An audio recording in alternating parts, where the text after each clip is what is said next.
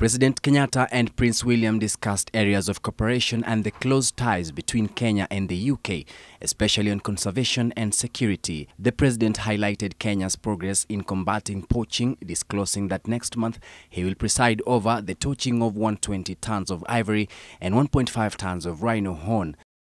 He said the destruction of the ivory and rhino horn will send a strong message that the trade in illegal wildlife trophies is not tolerated. The head of state said Kenya is keen on working closely with its neighbors and development partners in wildlife conservation. The Duke assured President Kenyatta of his support to the government's efforts to conserve wildlife.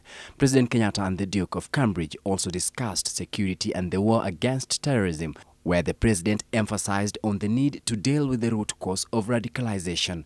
While in the country, the Duke will see some of Kenya's long-standing conservation and anti-poaching initiatives supported by Tusk Trust, a charity organization which he is royal patron. Kevin Mutai, NTV.